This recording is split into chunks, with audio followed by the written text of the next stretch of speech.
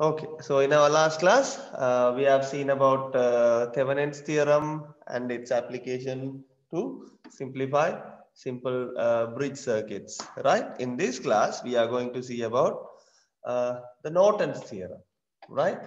So Thevenin's theorem, you have an equivalent circuit, right? Any linear complex network can be simplified into a single voltage source with a series resistance or series equivalent resistance called Thevenin's resistance.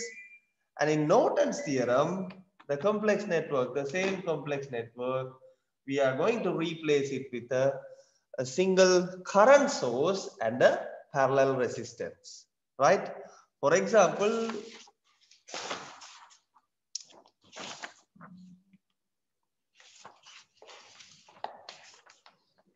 yeah, in Thevenin's theorem, in Thevenin's theorem, we had a complex network and that is simplified into a circuit which has one voltage source and a Thevenin's equivalent resistance RTH, right? In Norton's theorem, we are going to have the equivalent circuit as a single current source, right, with a parallel resistor, right? This will be a current source I, right? For example, if you have 5 amperes, this will be the same RTH, Thevenin's equivalent resistance. And here we have our points A and B. If we connect the resistor or the resistor which we need to calculate the current through, then we can apply current division rule, right? There are two parallel resistance, one current going through it, and then there is a current divider, right? So we can easily calculate the current through the circuit, right? So now we'll see a simple example, right? I'll go through this with a simple example, right? You can refer the notes or the definitions and other things in my lecture notes, right? I will upload it in Google Classroom, right? Okay. Right now, okay, we'll do a problem, right? We'll simplify a problem.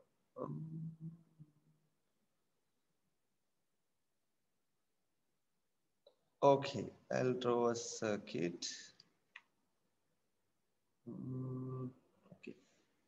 Here I have a battery, and then there is a resistor, of course, another resistor, right? Another resistor.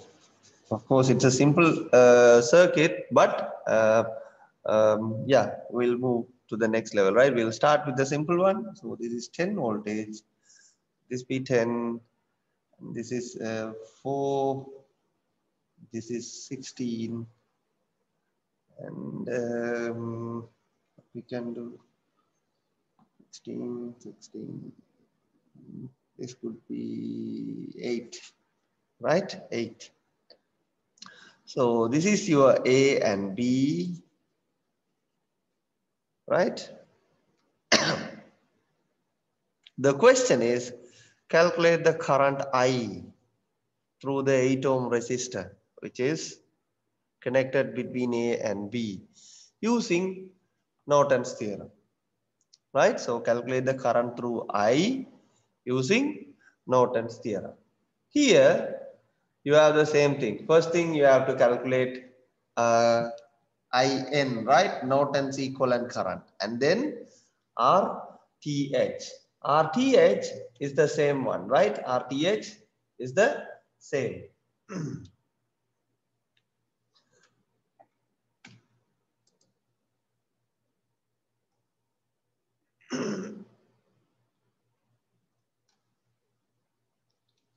Okay.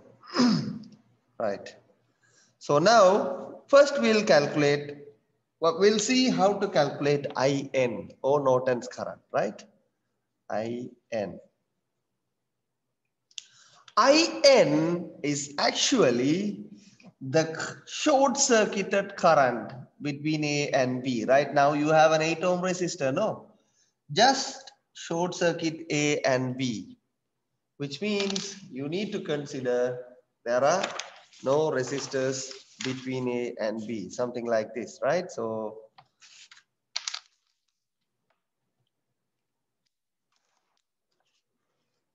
this is A and this is B, right?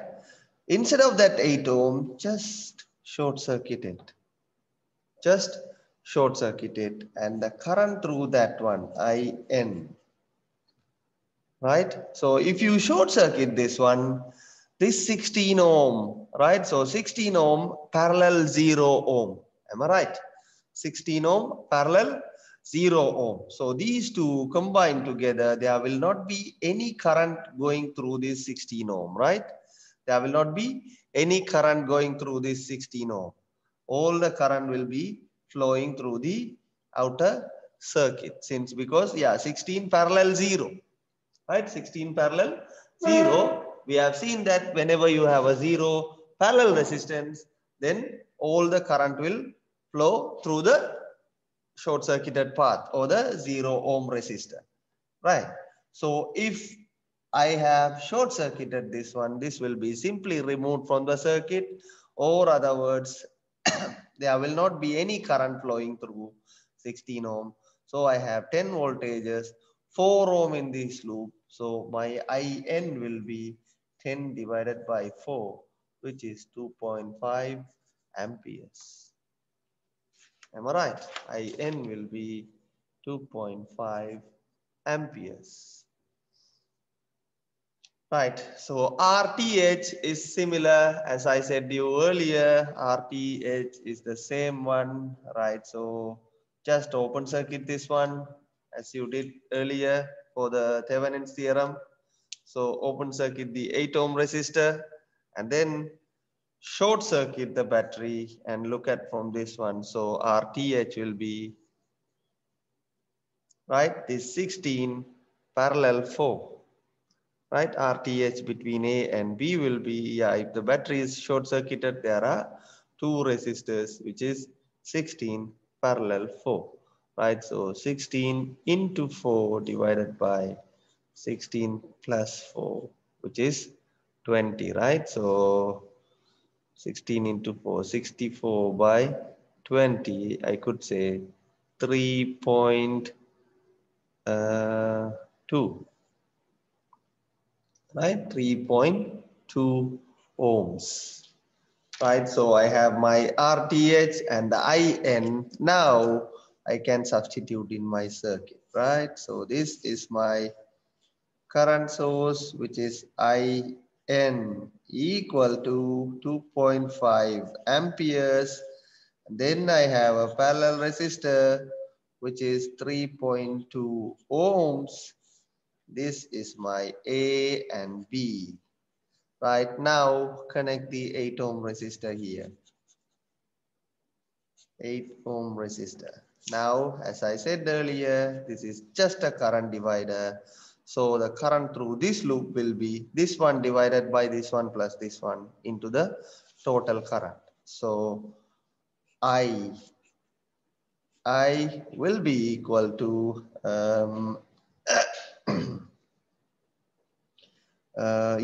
to the other resistor, right? 3.2 divided by 3.2 plus 8 times 2.5 amperes, right? You can simplify this one, right? 11.2, 3.2 divided by 11.2 into 2.5. You can simplify this one using a calculator, right? So this is how applying Norton's theorem to simplify a complex circuit, right? So with Norton's theorem, your first chapter is over, right? So we have seen about voltages, current, voltage, point voltage, voltage difference, current, Ohm's law, Thevenin's voltage law, Thevenin's current law, and then we have, sorry, Kirchhoff's current law, Kirchhoff's voltage law, and then superposition theorem, Thevenin's theorem, and Norton's theorem, right? So yeah, okay. So now we'll try another couple of examples using Norton's theorem, right? We'll try a few examples. I'll just show you how to do that one. So you guys also be ready with a piece of paper and pen, right? So just try to help me while I'm doing the questions, right? Okay, now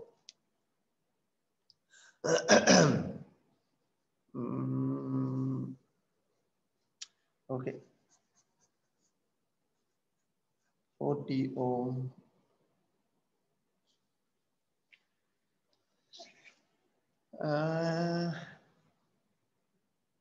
6 voltage,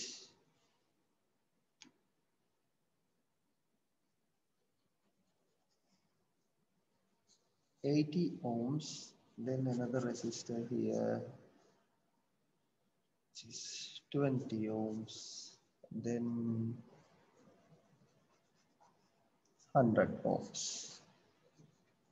Right, the question is calculate the current through 100 ohm resistor using Norton's theorem. Right, calculate the current through 100 ohm resistor using Norton's theorem. That's it. Right now, I'll tell you how to do that one first, right? And then you can try it yourself. Right, so mark it as I. So first thing we have to calculate is the IN, or the Norton's equivalent current, right? So so what we need to do is just short circuit A and B. Right, this will be IN, right? Short circuit A and B, and that current through that branch will be IN. Now look at here, you have 40 here and then 80, 20. Right, so what I need to do is 6 voltage means I need to calculate the total resistor, right? So 80, 20 parallel and then 40 in series. And if I divide that by 6, I can calculate the total current I. Right, this is IN, no? So let's take it as I dash. I can calculate the total current I. And then that I will be divided along with this 20 ohm and 8 ohm resistor. Am I right? So to calculate I dash, I need to calculate the total resistor between these 40 ohms, so between the batteries, right? So these two are connected in parallel and this is in series, right? So the overall resistor will be okay. We'll calculate the parallel component, right? So 20 into 80 divided by 100. Am I right? 20 plus 80. Right, 0 0.2. 80 into 0 0.2 will be 16 ohms. Am I right? Right. So this will be 16 ohms and this will be 40 ohm. So totally we have 56 ohms. So my I dash, I can write it as 6 divided by 56 amperes. Am I right? 6 divided by 56 amperes. Right, and sorry, that is I dash. Now I need IN. IN is actually, I dash will be divided among this 80 ohm and this 20 ohm, right? So 20 ohm means I have to go for the opposite direction. So I can write it as my IN equals 80 divided by 80 plus 20, 100 into 6 divided by 56. Am I right? Amperes. So this is 0 0.8, right? 0 0.8 into 6 will be 4.8, right? So I can write that my IN equals 4.8 divided by 56 amperes. Clear? 4.8 divided by 56 amperes. And now I need to calculate the RTH or Thevenin's equivalent resistance. To calculate that one, I need to open circuit A and B, right? I need to open circuit A and B, and then I need to short circuit the battery. Right, look at here, if this is short circuited, 20 series and then 40, 80 are connected in parallel, right? So 40, 80 parallel plus 20, right? So 40 into 80 divided by 40 plus 80, 120, right? So I could say 3 equals 80 divided by 3 ohms, right? So the overall resistance will be 80 divided by 3 plus 20 ohms, right? So I can say that my RTH or Thevenin's resistance is equal to, is this 3? So if I put a 3, this becomes 60. 80 plus 60 will be 140 divided by 3 ohms, right? 140 divided by 3 ohms. Now I can draw the equivalent circuit, right? So this is the Norton's equivalent circuit where I have my Norton's current, which is 4.8 divided by 56 amperes, and then 140 divided by 3 ohms, right? So this is my A and B, right? So now I have to connect that one with that 100 ohm resistor, right? So this current will be divided among two, right? Will be divided among these two resistors. This is 100 ohm and then 140 divided by 3, right? Now okay, this will be I, right? So I can write that my I equals this one, right? So 140 divided by 3 divided by the total resistance, 140 divided by 3 plus 100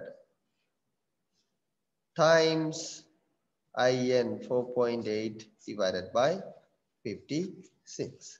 You can use your calculator to simplify it, right? You can use your calculator or just, take it 300, right? So 440, 140 divided by 440 into 4.8 divided by 56, right? So as much as you can simplify it, as much as you can, you will have a very small portion of the marks for the final answer, right? So don't worry about it. If you have 50 marks for the whole question, just 2 marks will be given for the final answer. Either it could be in the fractional form or decimal form, right? So don't worry about getting the final answer. Also, you can use calculators in your end of course exams. Don't forget to bring it. Okay, don't when you are writing the end of course exams. Right. So with that, your first chapter is over. Right. There are no more things. If you practice Ohm's law, Kirchhoff's current and voltage laws, superposition theorem, Thevenin's theorem, and Norton's theorem. Right. So there are 6 things. If you practice all these 6, definitely you can do the question, right? So you will have your first in-course exam from this one, right? From the first chapter, the DC theory, and then you will have one full question in your end of course exam, right? That could be a combination of 3, right? Part A, part B, part C, containing all 3 of these things, right? Norton's theorem, Thevenin's theorem, and superposition theorem, right? Okay. So just practice it yourself, and we'll start the second chapter from next Wednesday, right? Okay, thank you. And I think I will upload a set of questions, right? A tutorial in Google Classroom. You guys can practice it. Okay. Right. Thank you for joining with me today. And yeah, see you next week, next Wednesday. Okay.